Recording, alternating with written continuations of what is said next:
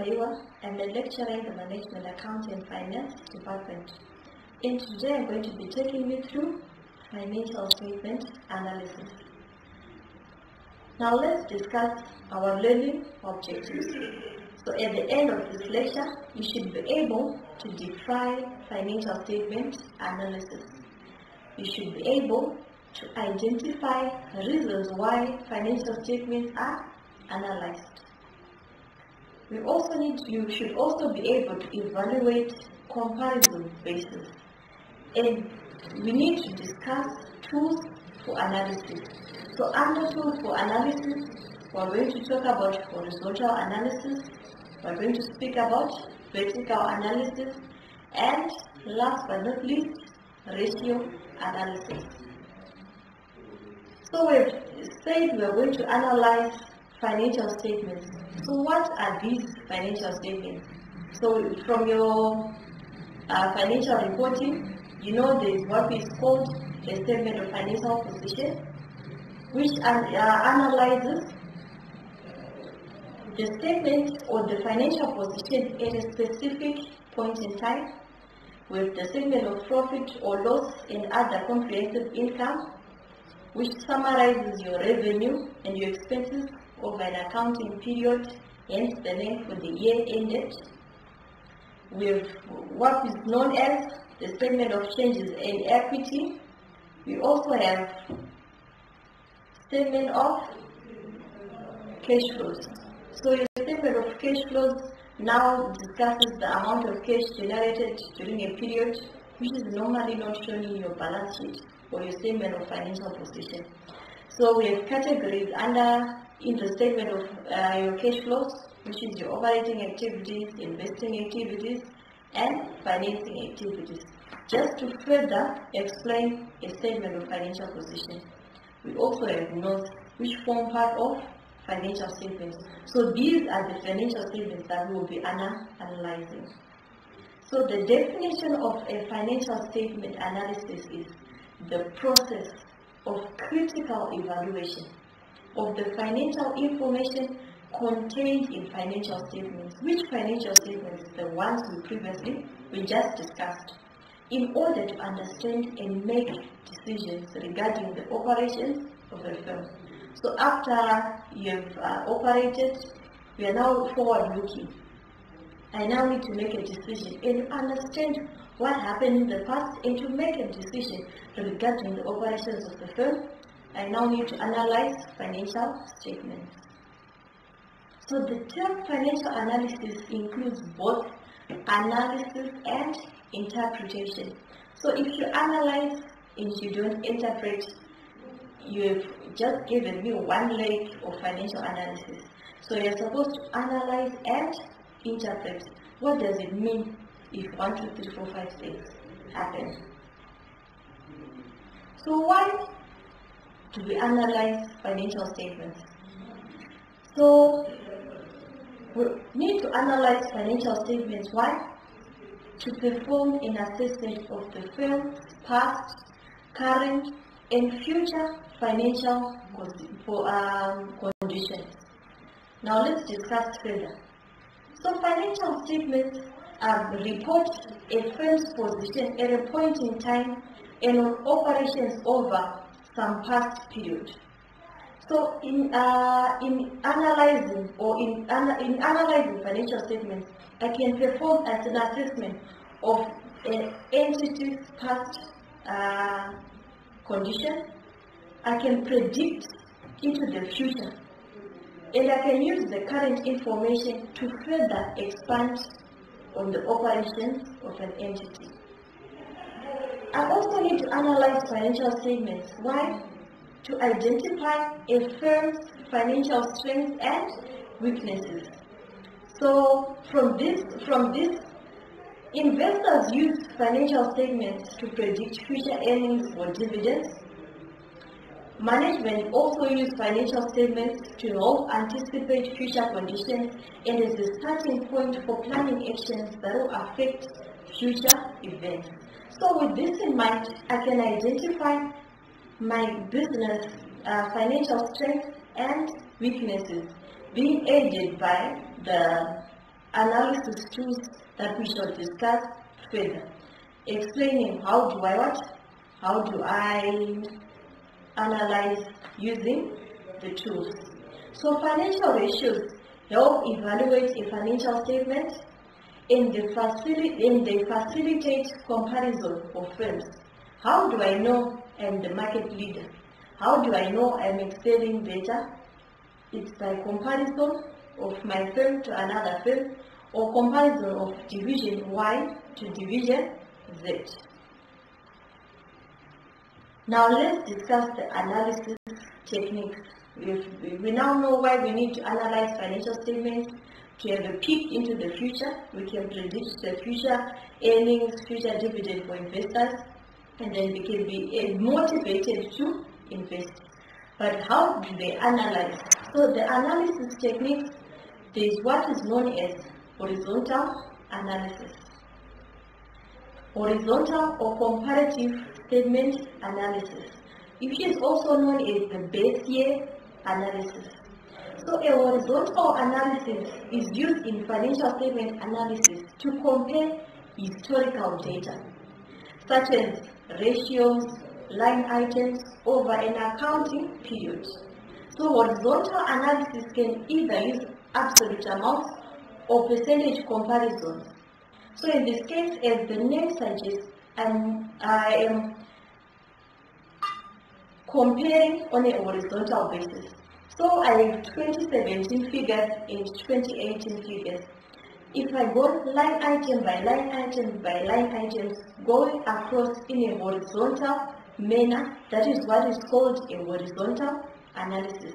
So a horizontal analysis allows investors and analysts to see what has been driving the company's financial performance over a number of years. From this, I can be able to spot trends, what is known as a trend analysis, and growth in patterns and seasonality. So I can be able to establish the changes in growth patterns, such as change in seasons if my product is affected by a change in season. So by looking at the income statement, the statement of financial position, the cash flow statement, one can create a complete picture of operational results and see what has been driving the company's performance over the years. Now let's discuss further. We have what we call vertical analysis, which is also known as common size financial statements.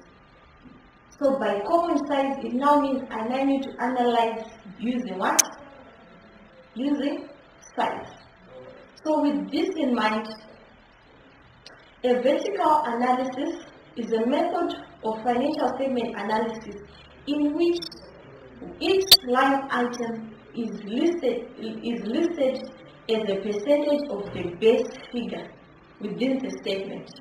For example, within an income statement, a percentage of sales to what? To cost of sales, or a percentage of total assets to total, or a percentage of inventory or PPE to total assets or liabilities is an example of a vertical analysis. So under the same classification, so for example, under non-current assets, I have my PPE in my PPE in my intangible assets. Under my current assets, I have my inventory, my trade receivables. If I express inventory as a percentage of the total current assets, that's an example of a vertical analysis. I've used the same cluster or the line item expressed as a percentage of a base figure within the statement. So a typical example I've just given you. So why would one want to use a vertical analysis? So from horizontal analysis, we said I can be able to spot a trend over the years. What's been driving my company's performance over the years, I pick the trend, or if my business has been affected, growth patterns have been affected, for example, by changing season. But for a vertical analysis, it makes it easier to compare financial statements of one company with the other. and across industries. Hence the name common size financial statements. It is also easier to compare previous periods for the time series analysis, in which quarterly or annual figures are compared over the number of years. Why do I do this? I want to gain a picture of whether performance metrics are improving or deteriorating. So I am comparing with another company or with across the industry. Why? To gain a picture of whether my performance metrics are improving or deteriorating. Last but not least, we have what is known as ratio analysis. I'm sure this is not your first time hearing ratio analysis. From your A-level studies and from your undergraduate studies, you covered ratio analysis. So I'm going to go into detail with ratio analysis. So for ratio analysis, I'm not going to be calculating with you, but I'm going to highlight the different classes of ratios. To start off, what is ratio analysis? A ratio analysis provides standardized financial information for comparison. So it's standardized financial information for comparison. If I can calculate liquidity ratios using a standard way, I can be able to compare financial information from company A with financial information from company B. I can evaluate current operations and I can compare performance, which is my current performance, with past performance. Using ratio analysis, I am able to compare my performance against other companies or other or within the industry. So it will also help me study the efficiency of my operations and study the risk of my operations. So who uses a ratio analysis? Managers, they use them to analyze, to control and improve a firm's operations. A credit analyst or creditors use them to ascertain a company's ability to pay back. A stock analyst can use them to determine a company's efficiency, risk, and growth potential. Those are examples of users of financial statements who can use ratio analysis for their financial statement analysis.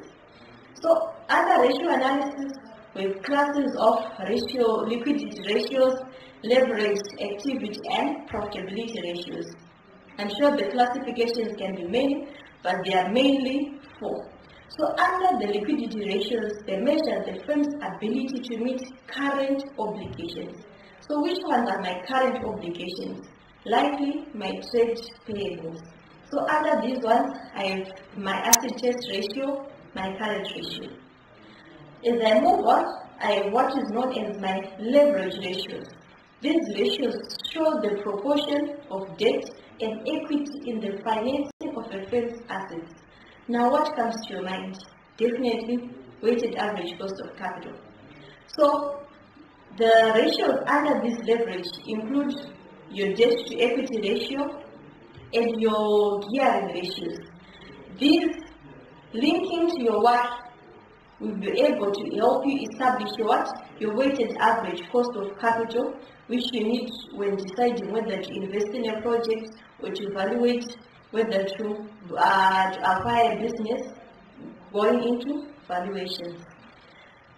We also have a classification what is known as activity ratios, which reflects the firm's efficiency in utilizing the assets, which is your inventory turnover, your debtors days, your creditors days.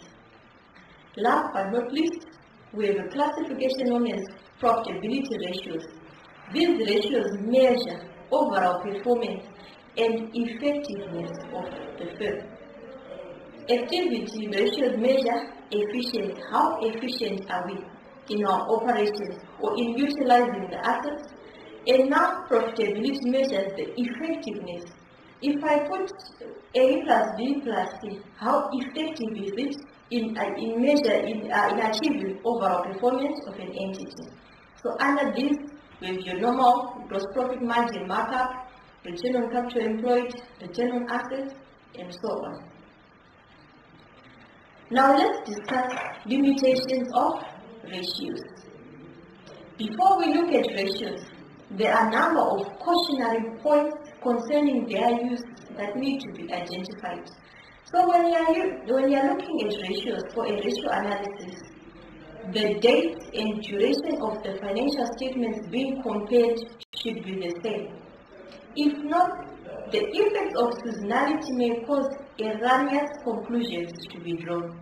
So I have to compare apples with apples. So the date and duration,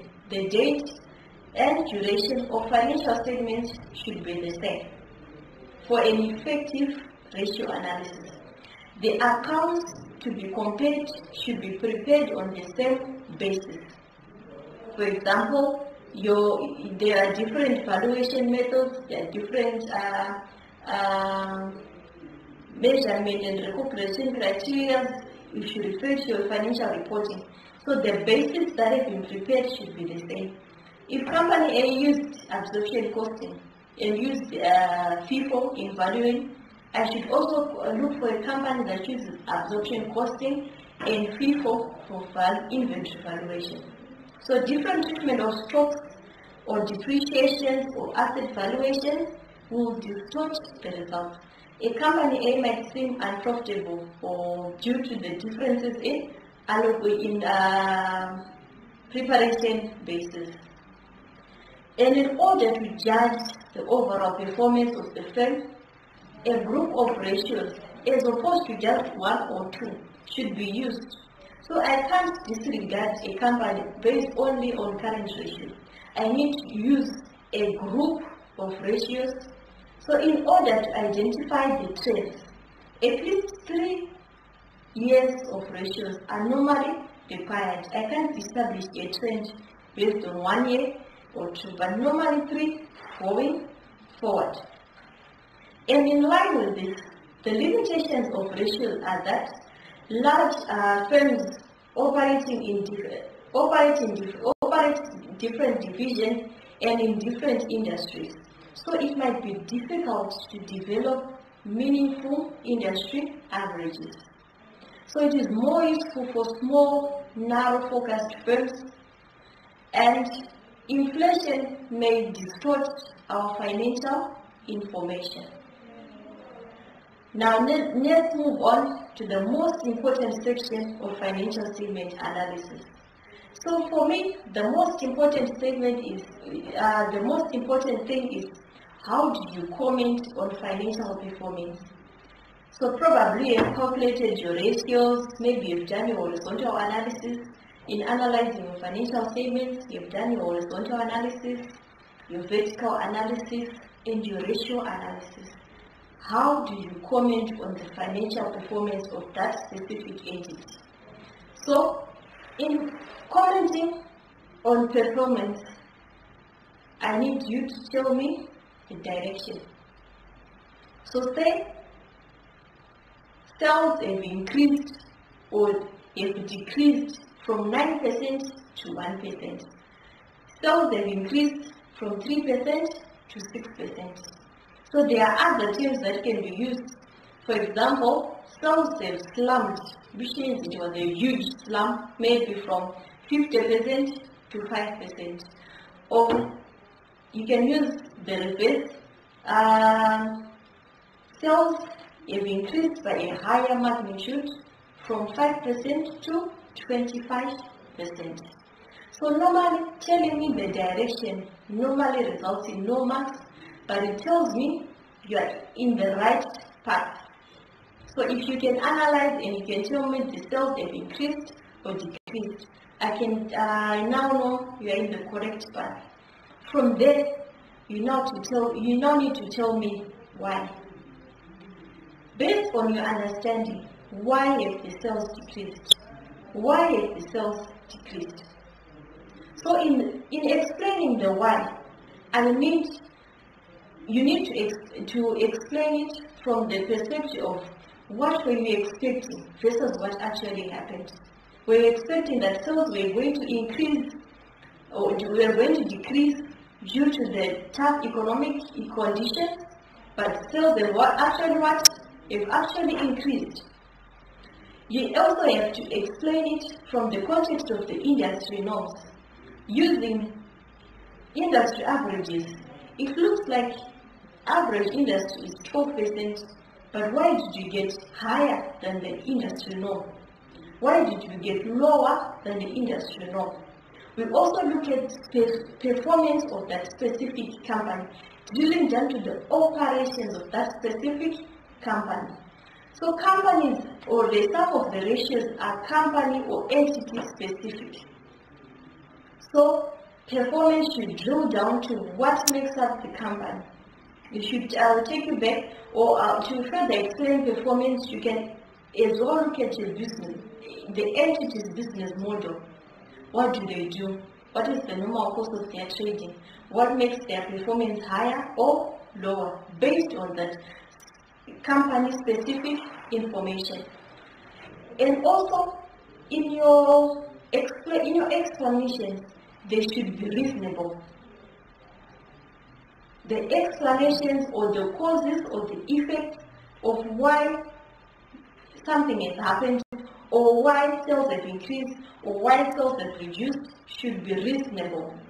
And to further explain, you can make use of unusual activities. Maybe during the year they disposed of a loss-making division. Maybe that's why their profit increased. Maybe during the year they decided to take up on what? On more research and development. Maybe that's why their profits are minimized.